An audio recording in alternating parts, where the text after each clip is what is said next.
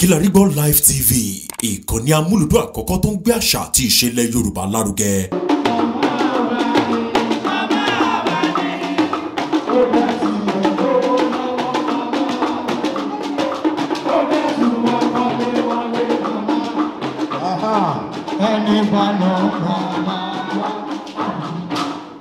Thank you very much.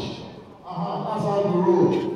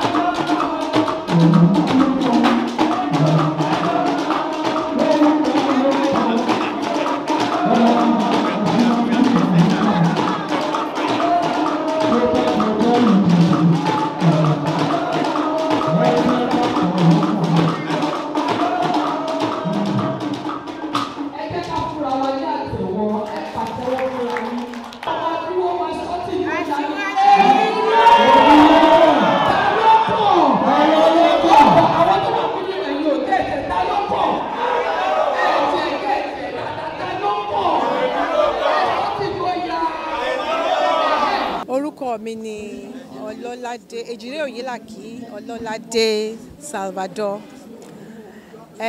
Ní èní yìí nǹkan tí a wá ṣe níbí ni láti gbé àwọn olórí each state tí a fẹ́ yàn, which is Southwest coordinators àti àwọn executive tó máa ṣiṣẹ́ fún Southwest. Iṣẹ́ tí a fẹ́ ṣe iṣẹ́ wa ni, iṣẹ́ èmi àti yín ni, iṣẹ́ àwọn fún ọjọ́ ọ̀la àwọn ọmọ wa ni iṣẹ́ tá a fẹ́ ṣe lénìí, tá a fẹ́ ṣe ní ọdún tó ń bọ̀ yìí 2023.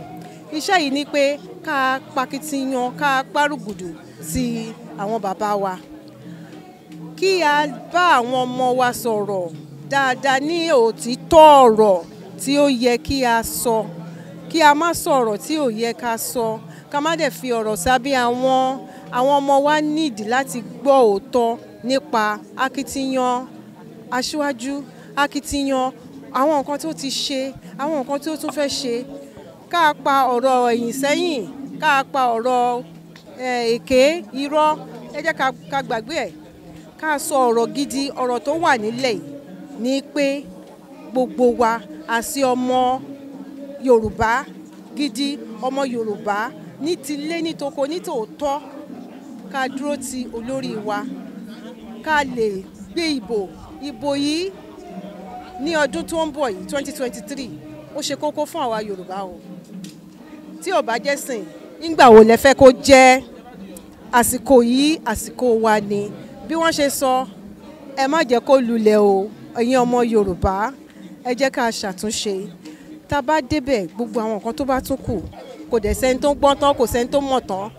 A gbọ́dọ̀ parúgùdù tira wa ká ṣiṣẹ́ yìí ni. Iṣẹ́ yìí á gbè wá o.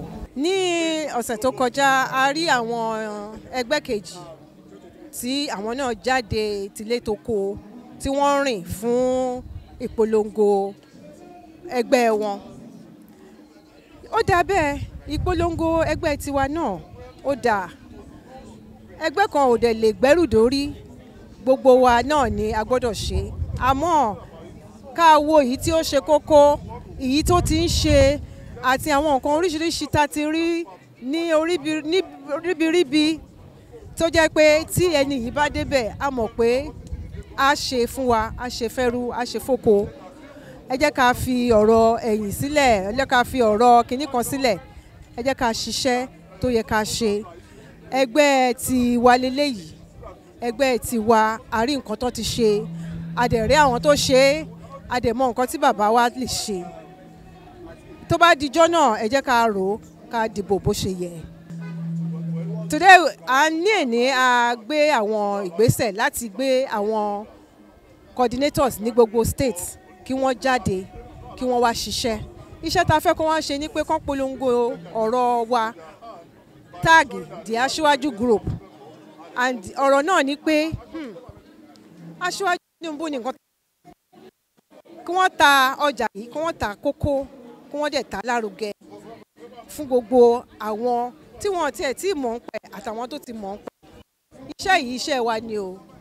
So ní gbogbo state tá a ti yan olórí lénìí, iṣẹ́ wọn ti bẹ̀rẹ̀. Nídìí wọn ẹ wò wọ́n lórí afẹ́fẹ́ tag the TAG the Aṣíwájú group, ẹ rí wọn níbẹ̀. Orúkọ mi ni Ejire Oyelaki Ọlọ́ládé Salvador, the Southwest Zonal Coordinator for TAG. Ẹ̀yin ló dé kàn báyìí o, àwọn àìtẹ́bù lè sọ dáadáa, àìtẹ́bù ta ló kàn? Àwa ló kàn. Ẹ sọ ẹ̀yin lẹ́ni wá ta ló kàn? Àwa ló kàn. Àtẹ̀wọ́ fáwọn tó kàn. To say àwa ló kàn. Ó yá, tap somebody to say àwa ló kàn. For bringing us together today to work towards achieving the ambition of our fathers, Aṣíwájú Bola Ahemed Tinubu. We have faith in the Almighty Allah, and we believe that He is going to do it for us. He has done it for us. It is our time. Àwa ló kàn. Àwa ló kàn, Yorùbá ló kàn. Àsìkò tó dẹ̀ kàn wáyé náà à ní lulẹ̀. Àwọn kan lulẹ̀ lẹ́ẹ̀kínní, wọ́n lulẹ̀ lẹ́ẹ̀kejì, wọ́n lulẹ̀ lẹ́ẹ̀kẹta. Ẹni tọ́lọ́run rán pé kó rescue wọn, òun náà ló kàn yìí, kò ní lulẹ̀. Inshallah bi qudratillah, come 2023, we will all gather to felicitate, jubilate with our father as the president of the Federal Republic of Nigeria. Inshallah bi qudratillah. Nígbà tó bá wá tó àsìkò tá à ń sọ yìí, àtẹ̀mí àtẹ̀yìn wọn nífẹ̀ẹ́ nìkankan wà nínú wa ṣàwátì. Iṣẹ́ ẹgbẹ́ lágbára púpọ̀ ó dẹ̀ ń gbàsìkò, ó ń powó. Àlàáfíà tá a máa fi ṣe títí tó máa fi dìgbà yẹn Ọlọ́run ní fi hàn wá. Nígbà tó bá wá tó àsìkò tá a máa jèrè iṣẹ́ wa yìí, Ọlọ́run ò ní fi wá lá àwọn tá a jọ ṣiṣẹ́ yẹn, kò ní fi wá lá wọn lójú. Ọlọ́run wá ní tò wá mọ́ àwọn jẹgúdújẹrá. Àwọn jẹgúdújẹrá pọ̀ nínú òṣèlú. Àwọn tó jẹ́ pé àwọn tó ń kó jẹ kọ́ máa ṣiṣẹ́ takuntakun ni. Ṣùgbọ́n tó èrè ẹ̀ bá dé káwọn máa kó sápò. Gbogbo tó bá jẹ́ tọ̀wá pátá níbikíbi tó bá wù tó fẹ́ há sí, Ọlọ́run á bá wa gbà jáde. Ẹni tá a wá ń torí ẹ̀ ṣe yìí náà àní ṣe lásán. Kò dìgbà tí n bá ṣe ń fi gbogbo ẹnu mi sọ, gbogbo wa ti mọ̀ pé abujẹ́ budanu ní Jagaban.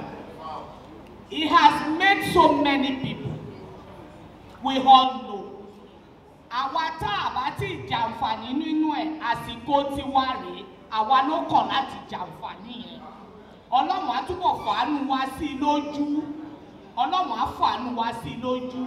Òun náà tó wá fẹ́ ṣe fọ́dún mẹ́jọ, àbọ̀dún mẹ́jọ kọ́ ló máa lò. Ọdún mélòó ló máa lò? Ọdún mẹ́jọ ló máa lò. Gbogbo ayé ló ti mọ̀. Ọdún mẹ́jọ ló máa lò. Gbogbo ayé ló ti mọ̀. Òrìṣà tẹ́ bá ń fa kó sàgbà. Òrìṣà tẹ́ bá ń fa kó sàgbà. Ọdún mẹ́jọ ló máa lò.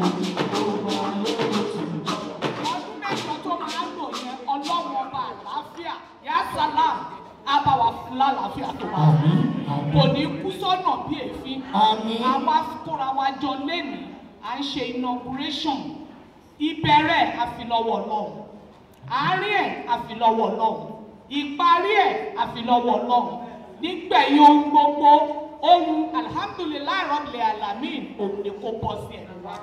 Nígbà tí gbogbo wa bá ṣe tán bí báyìí tá à ń lọ lé wa, mo gbàdúrà wípé ìkọ́ kì í péjò lẹ́sẹ̀, gbogbo wa àdélébáre àrìnàkóre àkòyà ibi gbogbo wa pátá la máa balẹ̀ wa láyọ̀.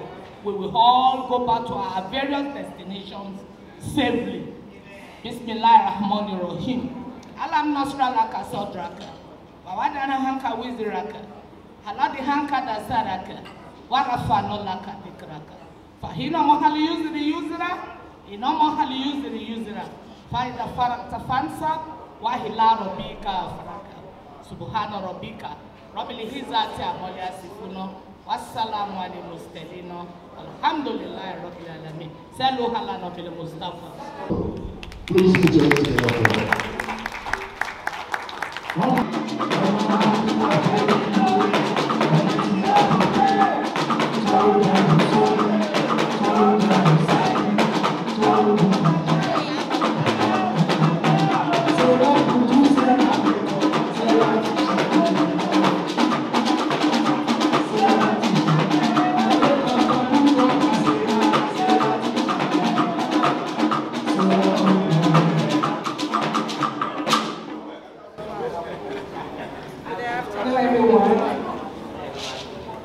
Thank you all for coming here today. Southwest. The importance of Southwest to what we are doing today is very key to 2023. We're not just here to dance or to merry. The task ahead of us is very daunting. It is great pleasure that I'm humbly welcome you all to this August occasion. In October, to inaugurate the Southwest Executive and Committee to pilot the activities of this great group.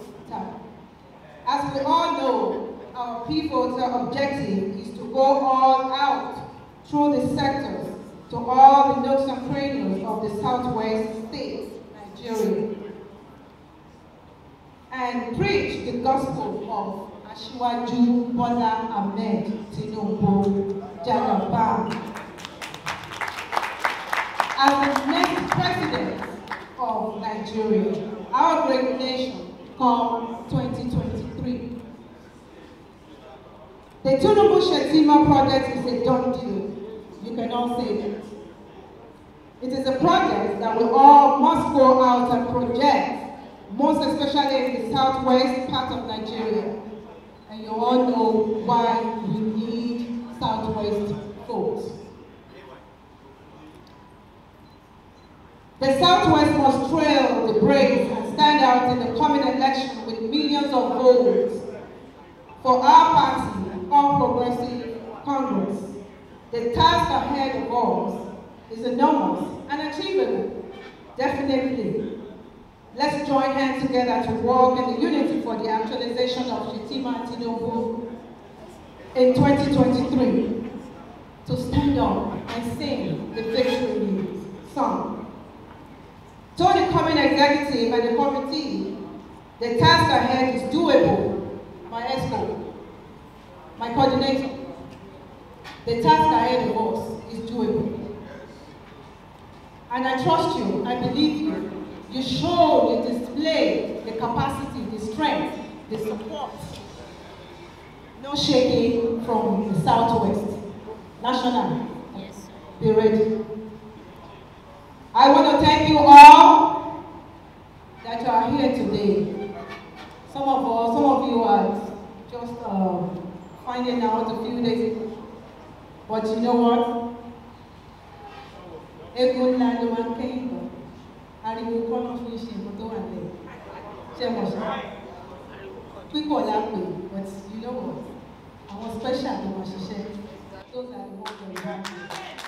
Thank you all. Tinubu Shetima Sanwo-Olu Hamzat 2023 is a must.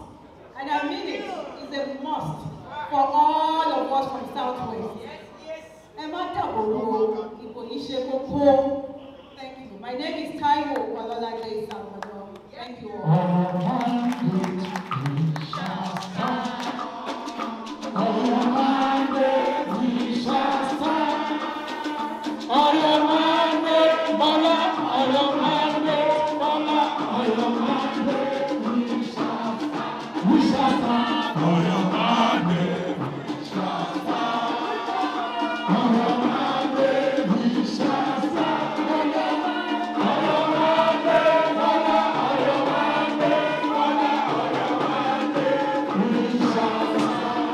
Orúkọ tèmi ni Akínpẹ̀lú Adébáyọ̀. Ìdí tá fi wà ń bí báyìí, àwa dúró ti aṣíwájú, àwa gbé iṣẹ́ aṣíwájú lárugẹ because aṣíwájú táwa mọ̀, aṣíwájú tá a mọ̀ bí a ṣe ń bẹ́yàn kan sọ̀rọ̀ lánàá, a sọ fún pé gbogbo yín tí wọ́n ṣẹ̀ bí ní ọdún tuntun yìí, ẹ mọ impact aṣíwájú, ẹ mọ nǹkan tí aṣíwájú ti gbé ṣe ní Nàìjíríà.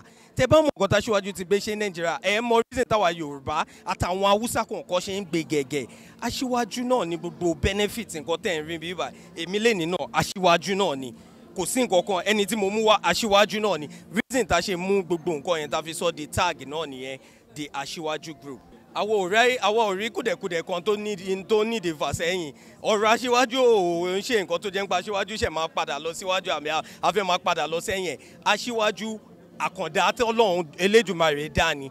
Àkàndá tí Elédùmarè dá ni. Ẹni tí àwọn èèyàn dẹ̀ máa gbárùkù tì tí ó jẹ́ ń pé bí aṣíwájú sọ ó lé ní báyìí gbogbo èèyàn rẹ́dì láti ṣe ni. So kò sí àwọn òdúró lórí kùdẹ̀kùdẹ̀ àti ẹ̀fẹ́ mọ́ kùdẹ̀kùdẹ̀ àdẹ̀fẹ́ mọ́ gbogbo nǹkan ẹ̀. Ibi táṣíwájú mú wa lọ́la mọ̀ bí Nàìjíríà ṣe fẹ́ da tó máa da fún àwọn ọmọ wa tó ń bọ̀ lẹ́yìn nǹkan tó kàn wá náà nìyẹn.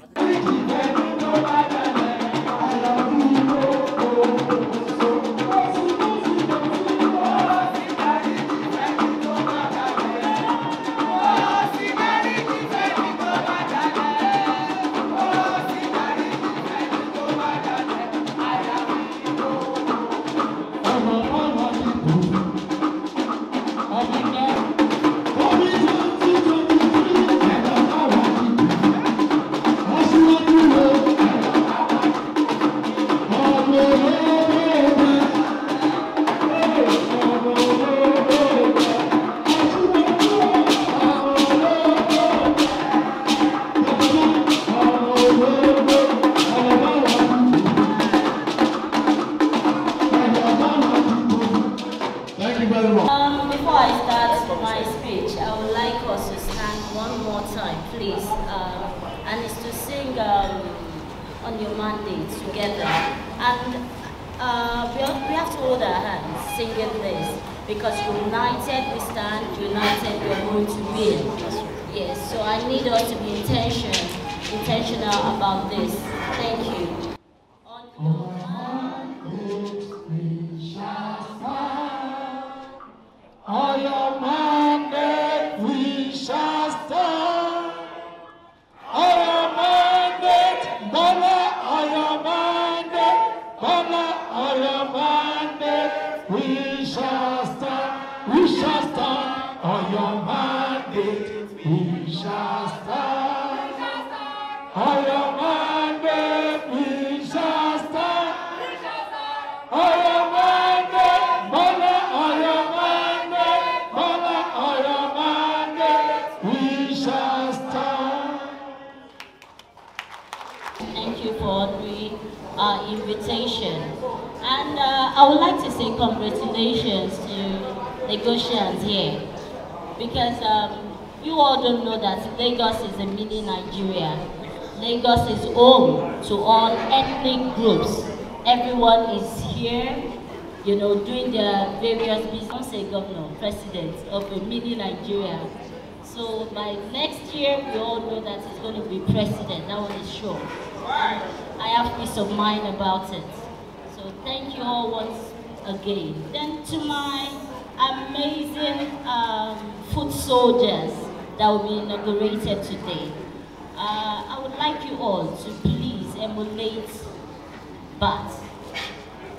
Emulate his empathy for others, emulate his kindness, emulate his tenacity, emulate everything good about him. Emulate his patience, emulate his team spirit. You know, we know who we are supporting and we know why we are here. No one here, I don't know if anyone has been given $1 billion. As for me, I've not been given a dime, but I'm passionate about anything that has to do with Asiwaju. I believe in it. I believe in everything that has to do with it. And to all our food soldiers, it's not going to be easy, but with your passion, with your passion and being focused, I know it's a done deal. All we need to do is to mobilize and get to the grassroots. Leave social media alone. We can give anyone that wants social media. We are not all about social media. We are all about the grassroots. We are all about mobilizing. And let your kindness, let your patience, let it speak for you. If you can, for me, I met someone at the airport today, and she was like, oh, I guess they've paid you. And I told her, I said, I have peace of mind about Asiwaju. I've not been given a dime, but I have peace of mind about it. I'm passionate about it. And that's the truth. You see everybody supporting, shouting Asiwaju, and they're like, oh, they've given them money. They gave them 2,000. No one here has been given a dime. We are doing this for the love of Nigeria. I am Nigeria. Nigeria is me. And I believe in a presidency that will be presided by Asiwaju, Bola, Ahemed, Tinubu. So to our food soldiers, I want to celebrate you all. Today is your day. We know the task ahead is not easy, but because of you're passionate about our principle, and I know that God is going to go with you. You will excel. Everything will go well for each and every one of you all. And may the world celebrate your greatness. Amen. Thank you all once more. Again, thank you so much. Orúkọ mi ni Ayaba ọmọ Bola Nọwọlá Akíngbẹ̀yìn. Èmi jẹ́ ìkan nínú àwọn ọmọ ẹgbẹ́ The Asiwaju Group. Mo jẹ́ olórí gbogbo àwọn obìnrin ní ilẹ̀ adúláwọ̀ South West.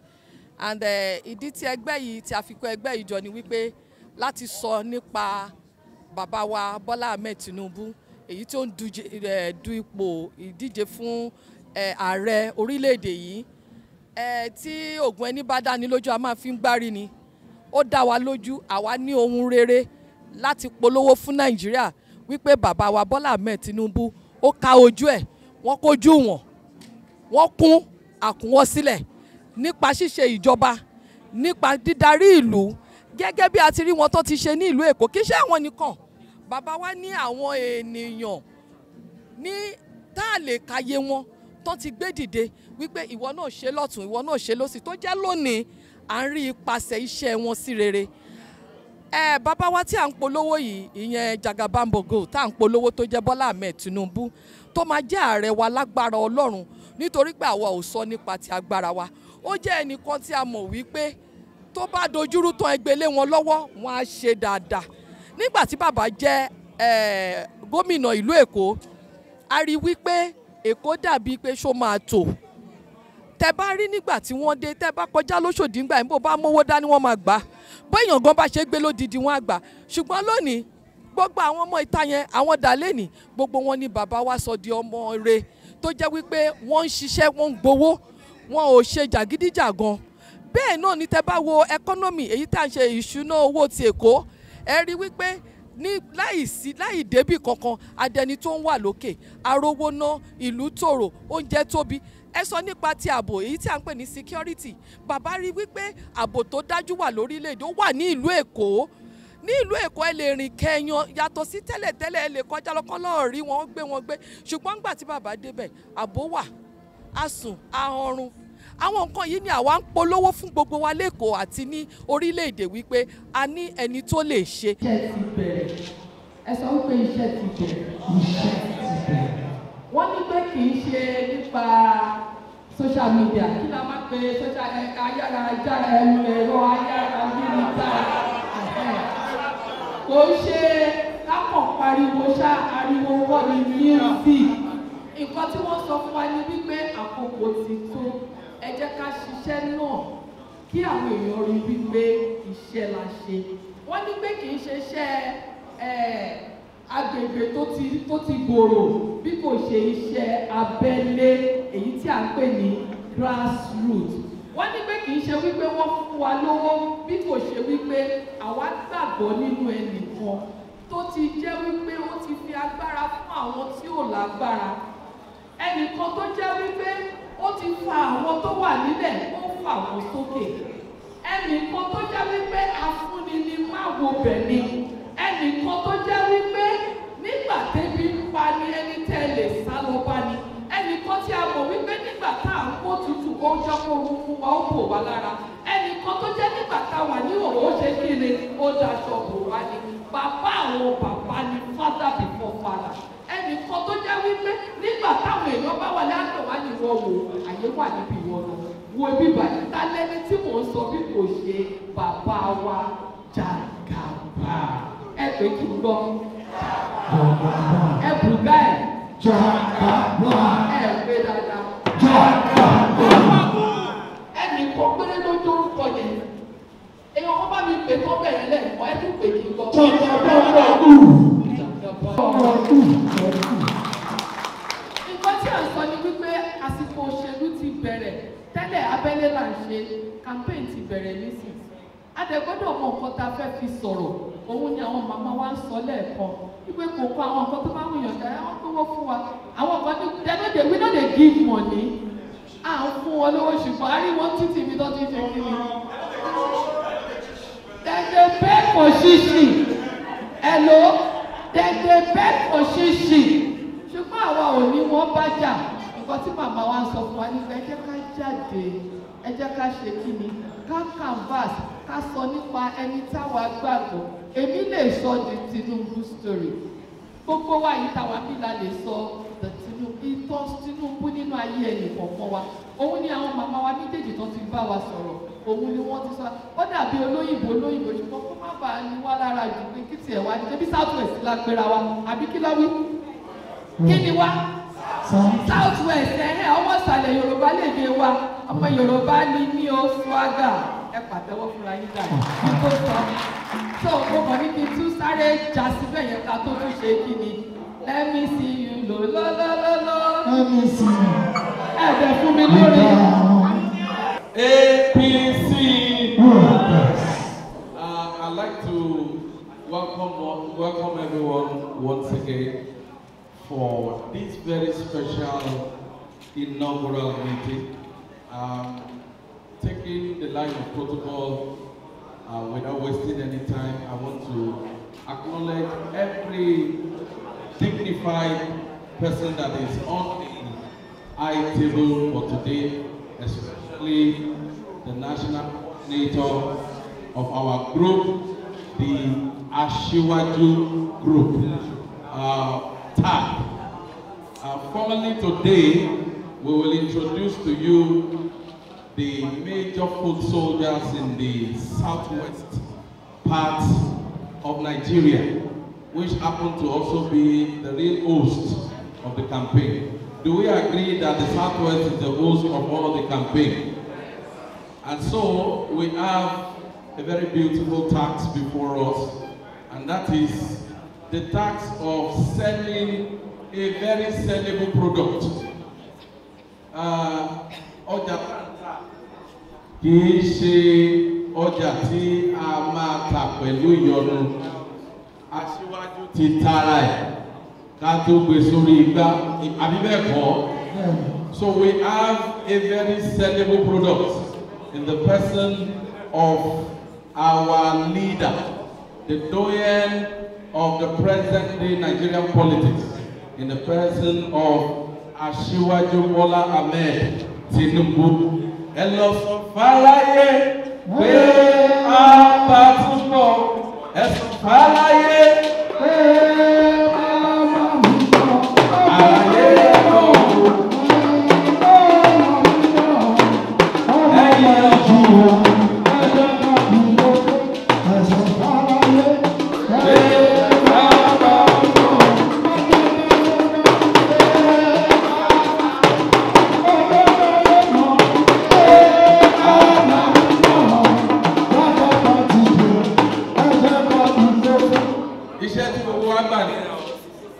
lọ sọ fara yẹn àwọn kan láwọn ṣe 1 million march wọn tí ì rérò wọn tí ì rí wa àti jáde tá a bá jáde tán gbogbo ilé aṣọ fúnko gbogbo ẹni tó wà lọ́gbà aṣọ fúnlé ipe ẹni tí a yàn fásitì yìí òun náà ló tọ́ sí bàbá wa ti sọ pé èmi ló kàn àwa náà dẹ̀ gbárùkù tí a sọ pé kí ni àwa ló kàn mi ò gbọ́ yín kẹdá mi lóhùn bàbá wa sọ pé èmi ló kàn àwa náà gbárùkù tí a sọ pé àwa ló kàn.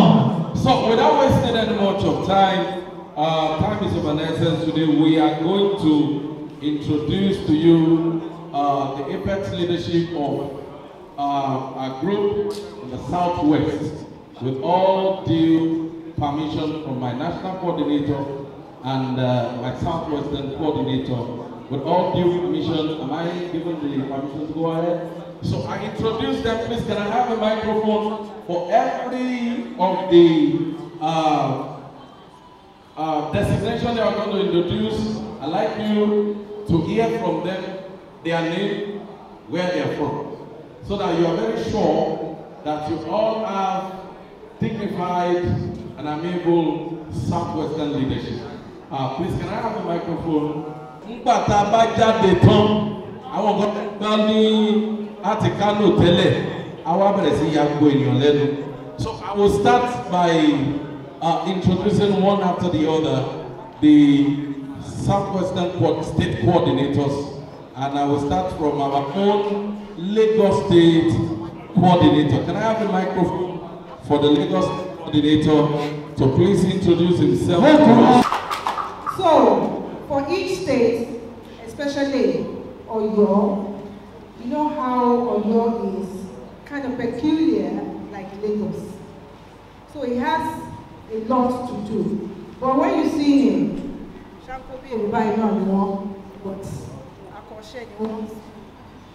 I have Odo,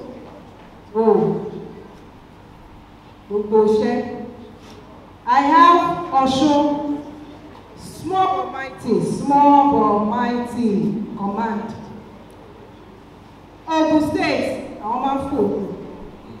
Anywhere, God name, anybody can command. We would not have enough space. So, and I have Ekiti. When I mean my guys are small but mighty, I'm not kidding, no, please. Ikisha the one, Emari. Want to share takuntakun oríṣiríṣi nǹkan fún wa ní Èkìtì, ní Oǹdó, tẹ́ pé I drove my heart. Eégún ńlá tó wá kẹ́yìn ìgbàlẹ̀, wọ́n fojú pamọ́, kò dẹ̀ sí bọ́n ṣe lè ṣe wọn ò ní fojú pamọ́. Wọ́n ṣe kọ́ wọ brown, kọ́ wọ blue, kọ́ wọ yellow, wọ́n máa jáde náà ni. Honourable Tunde Teller, where is he? Honourable Tunde Teller. Honourable Tunde Teller. Oh, you're representing him. Jemoso. Hello, Joko Sibe. Ibi tó tóbi dé, tó mighty dé, wọ́n tó ní representative láàrin state wọn. Ṣé ní wọn bẹ́ẹ̀ o? Ẹ fọkàn balẹ̀, àwa ló kàn. So I'm going to leave the mic for them now to introduce themselves. Thank you. Thank you so very much. Ismail Olorunimbe. I am, by the special grace of God, the Contact and Mobilization Director under the leadership of the Honorable Distinguished Leader, Babatunde Teller, the man with the bulldozer anointing, the man, he knows his onions. We are well prepared for the challenge, and thank God that the battle is 80% won, because as our able Southwest Zonal Coordinator said, Asiwaju is a done deal. He has marketed himself. He has built the antecedent, the profile over 20-something years ago. Asiwaju is well prepared. What we are just doing is just the minor footwork. which we are prepared in Lagos as the host state and the host region. We are prepared to bring everything to reality. What we have done, the preparation on ground, we have our canvassers, our influencers, they are well prepared.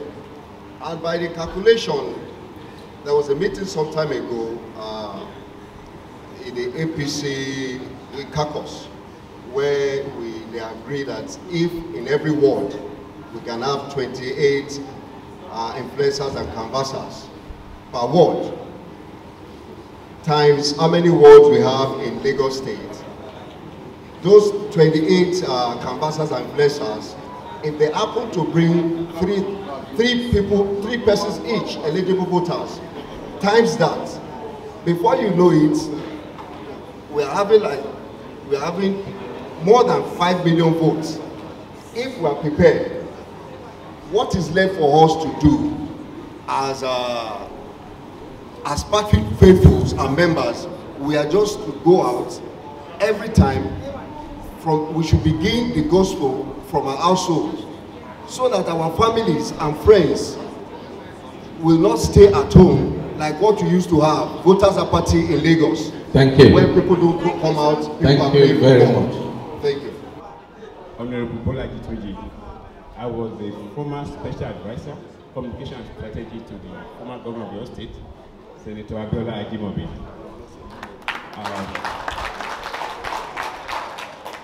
Prior to that, I was the pioneer MD of Telegram newspaper in Lagos here, and I was editor of the Nation newspaper on Saturday, and the director of the Sun newspaper. In your state, I can assure everybody present that we are going to do what we did in 2015 for Buhari. Oyo State gave the highest vote in that election in the southwestern part, in the south of this country, to Buhari in 2015, and we are going to replicate that in 2023 by God's grace. Thank you very much. I need not say much. Me no like to sorrow púpọ̀. Our Gogo Lama deliver Ashiwaju, and I hereby challenge all other state coordinators to march our vote. Thank you. Thank you very much. Sorúkọ yín fún wa, ìyẹn ló fẹ́ dùn mí pẹ́ o. My name is Adini Oluwatosin, my honorable. Thank you. My name is Prince Olushola Adewale Fasami. I am the coordinator for Ekiti State. Ekiti is 100% for Ashiwaju Bola. I said Ekiti is 100% for Ashiwaju Bola Ahemed. In Ekiti, we have been meeting, we have been doing a lot of grassroots mobilization. We are not the social media politicians. So what we are doing is to make sure that we get to the grassroots to mobilize support for our leader. And by the special grace of God, come May 29, 2023, Jakaba is going to be declared the president of the Federal Republic of Nigeria. Thank you. Let's make welcome the coordinator of Ondo State TAG, the Ashiwaju Group. Put your hands together. Good afternoon, everybody. APC. My name is Engineer Olani Adebola. Our own Shelu complete strategist in the world. And the strategy. So strategy here la mú wá sí ẹgbẹ́ tí a fẹ́ fi coordinate iṣẹ́. I want to thank you all for coming. I'm coordinating from those states when we have been meeting all the important people, even to the senatorial districts, to the ward. We know that social media is important, even though grassroots is the way. But we are going to combine everything together so that we can be at the front of the youth. Let them see us as they are seeing the others. APC, and 2023, we shall deliver on the mandate of Bola, Ahemed.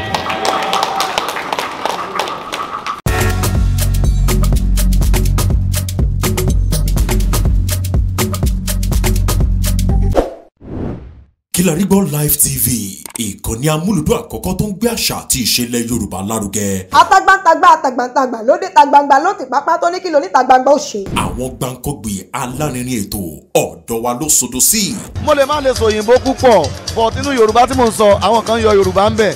Ṣé báwa náà kọ́ Ọlọ́run ọba ni kámú láti Kilarigbo Unlimited. Kilarigbo Unlimited ládùn ètò tí kò láfiwé. Alárakúàrà. Orí ètò Alárakúàrà ní àwàyè lórí Kilarigbo TV. Mo lo ata, tomatoes, àlùbọ́sà, ẹyin, mo lo carrot, mo dẹ̀ tún fi hot dog náà sí. Mélòó la fẹ́ kà nínú eyín Adépèlé KPK kò gbọ̀kẹ̀. Kilarigbo ló ń jẹ́ bẹ́ẹ̀. Ká ṣe àkálẹ̀ àwọn ayẹyẹ lọ́nà tí ìgbàlódé léyìí tẹ́yìn ó sì gbádùn ẹ̀. Ọba sọ́yọ̀ ọ̀rọ̀ jábẹ́sì padà, ìwọ ni Olúwa wá fàyè mi ṣe yanu. Kilarigbo Live TV gbọ́n pa ẹ̀. Fún ìpolówó ọjà tàbí àkálẹ̀ èyíkéyìí ayẹyẹ tẹ́ bá fẹ́ ṣe ìyún event coverage pẹ̀lú owó tí ò gani lára. Kilarigbo Live TV ẹ̀rọ amóhùnmáwòrán tíá.